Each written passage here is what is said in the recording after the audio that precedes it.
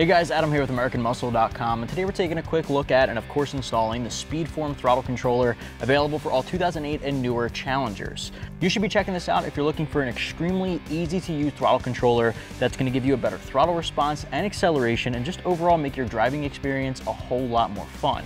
Now this particular option from SpeedForm here uses a very small LCD screen with 3 buttons, mode, minus, and plus, to help you control the sensitivities and each mode individually. Before I jump into the modes, you should know that basically what this is going to do is reduce the drive-by-wire delay on your vehicle. Now the drive-by-wire delay is essentially the time delay between hitting the gas pedal and your vehicle getting off the line. There's a delay in time between hitting that gas and the throttle body actually opening up, and this is going to minimize and even in some sensitivities completely eliminate that delay. This uses 3 different modes for increasing throttle sensitivity and a couple of additional modes after that. P1, as you can see on the screen here, is your comfortable mode. Comfortable mode is going to be great for a daily driver looking for a good mix of throttle response increase as well as fuel economy, kind of keeping that in mind. Best of both worlds type of situation. Hit mode again, you get P2, which is your sport mode. Great for daily drivers looking to just get a little bit more out of the vehicle, slightly increase your throttle response, get a better acceleration, and overall really good feel of the vehicle. Hit that one more time. P3 is race mode. It's going to make your throttle especially sensitive. P3 at level 9, all out throttle sensitivity, removing that delay altogether. Keep in mind, guys, in each one of these modes, you have sensitivity levels 1 through 9, 1 being your least change and 9 being the biggest change on that mode here. P3, level 9 being the biggest. Hit that one more time. You have EC, which is your economy mode. This is going to be good for guys who are taking long road trips and want to cut down on some fuel economy. This will actually increase throttle delay just to make sure that you're not being too heavy-footed on the gas to help you save some MPGs. Also levels 1 through 9. And then normal is going to be your stock mode. That way you don't have to unplug it every time you want to revert back to stock. It's worth noting here that this device here does not require any programming. It doesn't require pedal learning like some of the other options out there. So really plug and play right out of the box, which is definitely a huge bonus point. If you're not looking to have to do throttle all the way to the floor, wait 10 seconds, that whole learning process to teach the ECU, not the case. Plug it in, good to go. It uses a cord here that's similar to your iPhone cable, that lightning cable type of accessory here. So it's an easy plug and play, and it goes right into your throttle pedal there. No need to pop the hood or anything like that. It also can be compounded on top of a tuner. So if you're using a custom or preloaded tuner, this guy can be stacked on top of that, no problem. It won't leave any custom footprint on your ECU at all. Now, as for the price of this guy, it comes in right around 150 bucks, which in my opinion is not a very high price to pay for a huge payoff with a throttle controller. Like I said, easier to use, easier to understand, less installation time, and it's a little bit of a lower price than some of the other options out there. In my opinion, definitely the way to go. And the look of the screen here is super clean. It's less than a ½ inch thick, and I personally like to put it right next to the start-stop button. I think it looks really clean. It doesn't leave any wires dangling or anything, and it looks like it could have come on the car from the factory. Now, the install gets 1 out of 3 wrenches on our difficulty meter. It'll take you about 30 minutes from start to finish. Like I said, no splicing, just plug and play install, and I'll show you how it's done, so let's get to it. All right, step number 1, you're going under your driver's side dashboard here, locate your gas pedal, follow it all the way up to this clip here. Now, this is the harness you're basically gonna pinch and disconnect, just like that. From here, you wanna take the small harness included in the kit and plug it into the harness you just disconnected. All right, the other end is gonna go back into the factory location that we just unplugged that harness from.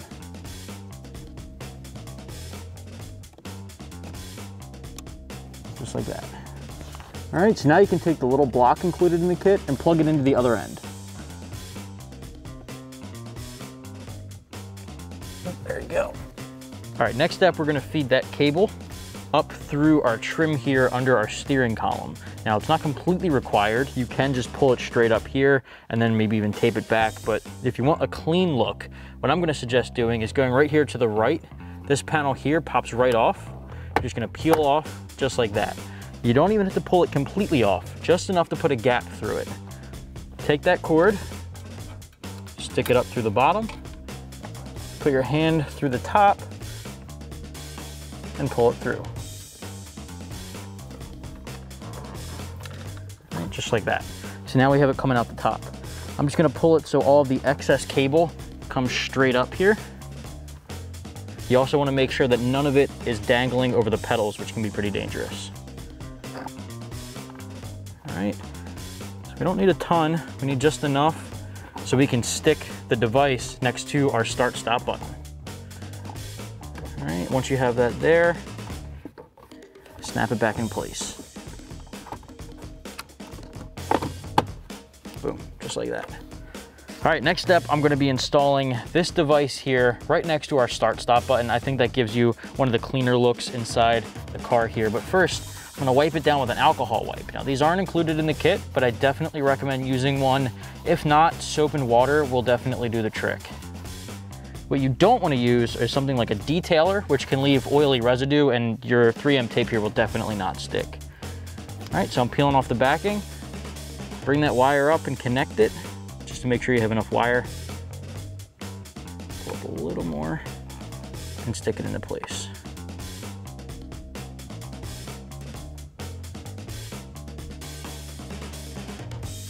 Perfect. All right, so right when this thing turns on, you'll see it's lit up in green and it's got P1.1. Now, P1 refers to the mode, and if you select this mode button, you can flip through P1, P2, P3, EC, and normal. Now, P1 refers to comfortable mode. Now, comfortable mode is gonna give you a small increase in throttle response with smooth acceleration, something that isn't super instantaneous, but still feels a little bit more peppy.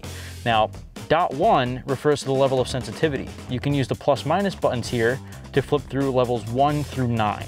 1 being the least change, 9 being the biggest change. Now, if you select mode again, it'll take you to P2. P2 refers to sport mode. Now, sport mode also has levels 1 through 9 through sensitivity, 1 being the least, 9 being the most sensitive. And sport mode is gonna give you a little bit more of an instantaneous acceleration change in throttle response. And if you go to P3, that's gonna be race mode, which is really gonna be all out throttle response. It basically has no delay in acceleration. The second you hit the throttle, it's gonna get going. And again, that also has levels up to 9. P3, level 9 is gonna be your by far most sensitive. It's gonna be extremely race specific. You definitely wanna use caution when using race mode, especially on level 9. Hit that again. EC is gonna be a little bit more fuel economy based. You wanna use EC if you're looking for fuel efficiency, if you're taking long road trips on the highway. EC will help you save some MPGs, and again, all the way up to 9 being the most fuel conservative. That'll actually pull back on acceleration and throttle response. Finally, normal mode, that's gonna be basically stock. If you want it to act as if it's not even plugged in, put it in normal mode, that's NOR. That'll give you a factory-like throttle response. Now, if you have an automatic, you can hold the minus button for 3 seconds. It'll put it in automatic mode.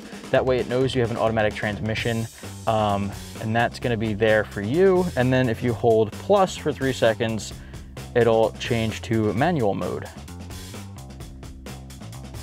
Just like that. And again, you can change your modes from there.